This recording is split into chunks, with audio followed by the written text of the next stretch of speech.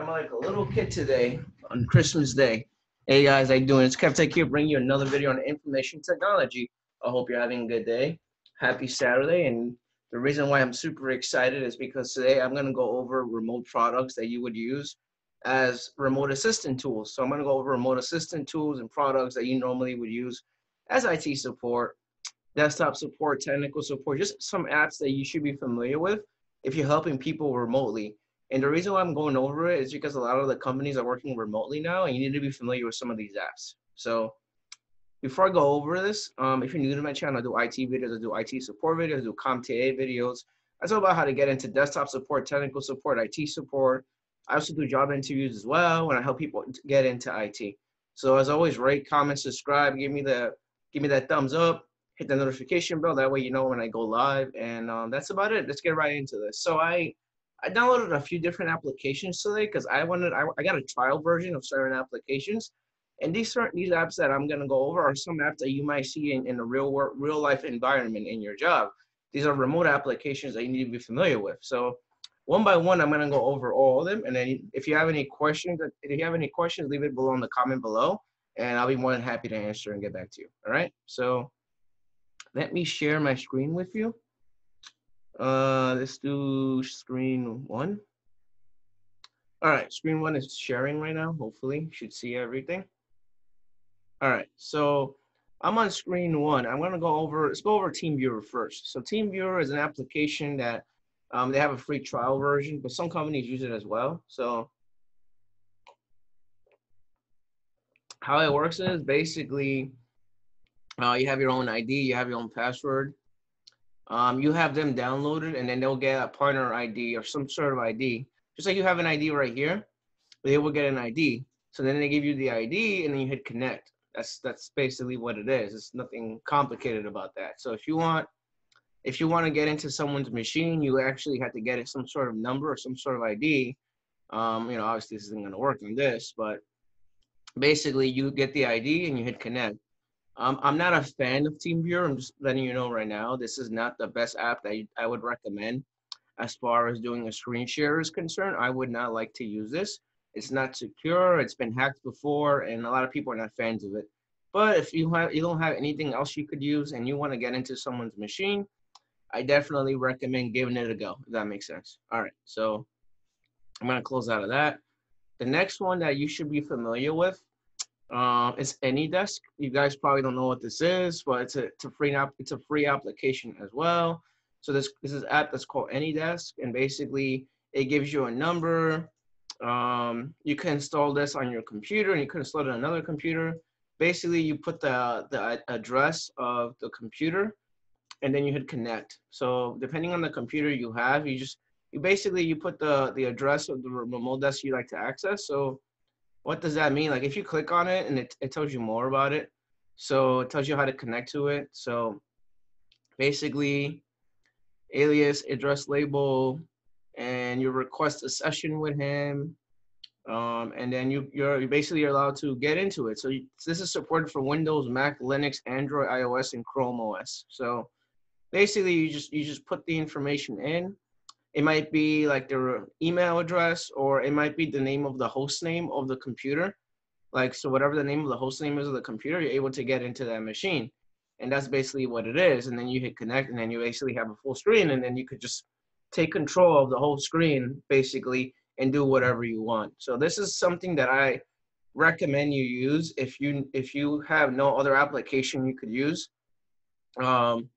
If you're like me, that our company doesn't have any type of team sharing application, and they don't share anything at all for some weird reason, they don't have any of that, then I recommend using this. This will help you. This will also show you what they're seeing on their screen, and basically you could do whatever you want with this, which is kind of cool. Obviously, definitely recommend it. This is something that I used before in the past when I had my first job, one of my first IT jobs, and I didn't have an application that I would use for screen share. I didn't know what to use.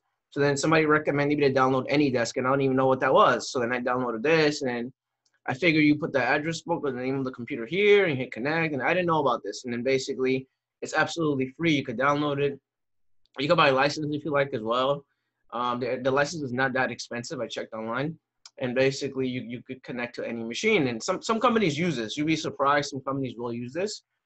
This is a really good application. It's not crappy or anything. I think this is better. I prefer this over TeamViewer. I'm not trying to strike down TeamViewer, but this is better than TeamViewer. All right, I'm gonna get out of this. Yes, get out of this. We like to install AnyDesk now. Oh, it actually allows me to download it. No, I'll do it later. All right, so the next one is Bomgar, which a lot of people might be familiar with. So with Bomgar is, I'm already logged into it. You have to have your own username and password. I'm logged in.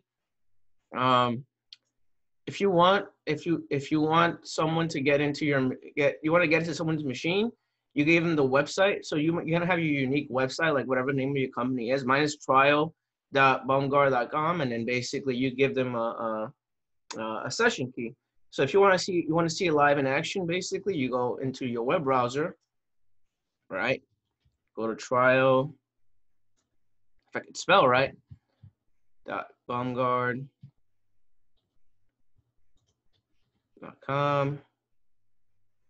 This is a trial account.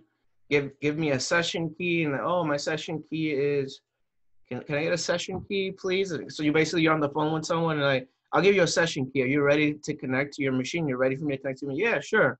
9657769. So you put that session key in there, and it seems like it kind of not added. My keyboard flew out of that section, right? So then you have it now on the screen. You hit submit. It's gonna make you download a file. It's gonna make you run the file. And then basically it's trying to do a screen share between you and the other person. And then this is, you're gonna take control of your screen. Are you okay with that? Are you cool with that? I'm like, yeah, I'm okay with that. I'm okay with that. So then once you do that, right? Once you do that, now you have control of the screen. So then basically you click on it, you hit accept session, and then you hit allow because you want to get on your screen, and that's it. And then you're on their screen. So it's a pretty cool app. You can invite representatives if you like. So if you have someone else who's logged into the console of Bomgar, you could invite them so they could see what you're seeing. So say for example, you're having an issue and you don't know how to fix it, but you have another friend of yours that is using Bomgar as well, and you want them to see what you're seeing, you could share your screen with them and then they could see this as well. So this is a good application. You could do Control Delete. You could lock the computer. You could shut it down. You can also do file transfer protocol. So if you want to transfer certain files on their computer, you could do it from here and basically move files back and forth. You can do command lines as well and mess with the system registry. And then once you end the session, it'll go back to normal. The whole screen will go back to normal. So, and then we'll say something like, depending on how you have it set up, it will say something like, thank you for accepting my screen share, blah, blah, blah. Your screen share has ended. The computer is no longer being accessed or controlled by the Bomgar representative, blah, blah, blah, and that's it. It's basically what it is. So this is something that I think everyone should at least understand what this is. A lot of companies use this, just letting you guys know. I'm going to close out of this. The next one you should be familiar with is LogMeIn. So I'm going to open up LogMeIn control panel. If it lets me open it up. This is not the right one.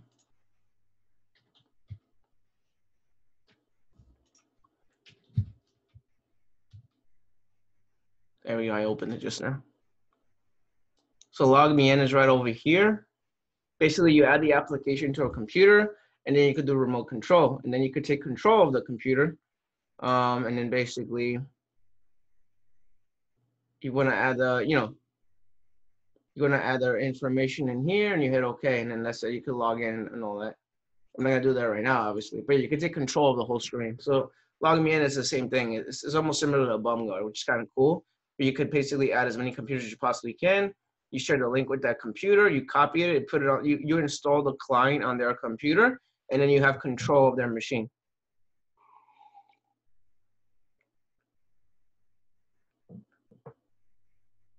So some companies will use this, I'm just letting you know. So this is another app that you will see in your environment if you work IT support. Last but not least, I'm gonna go over one more. NameWhere. So you guys probably don't know what NameWhere is. So there's NameWhere remote support tool, and in NameWhere, basically, you could put the IP address, and you hit OK, and then that's it. And you're able to get into the machine. So there's actually remote control. This is there's different ones. So it's I believe it's this one. Yeah, there we go. And then you put the IP address 10 dot whatever. 10 dot. It's just saying a hypothetical example. 10.1.2.20, right? And then if you're an admin, you have to put your user ID. So you put your admin ID, your admin password, and your admin domain credentials, and then you hit connect. And then you get into their computer, and then you're able to take control of their computer. So this is something that you might use in your environment. I don't know. I can't answer this question for you because I don't know if they're going to use this, but some companies will require you to use this, and you put the username, the password, your domain, and then you connect to their computer, and then you take control of their computer, and you're able to do whatever you want to do on their computer. Obviously, you do the IP address, or you do the host name or the domain name server, or if for whatever reason they're on VPN, you have to get a different IP address because VPN changes the IP address. You might have to get the IP address of the VPN client. So then you're able to connect to their computer because the IP address changes when you're using VPN.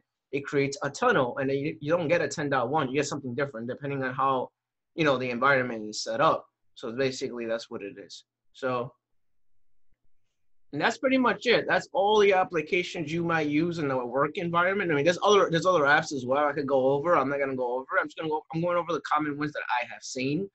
Obviously, there are other different ones that people might see or might not see. If you like this video, as always, rate, comment, subscribe. I greatly appreciate it. Give me a thumbs up, greatly appreciate it. And this video is to help people that are trying to do IT support or trying to understand remote desktop applications. So with that being said, I hope you guys have a great day and take care. Have a good one. Peace.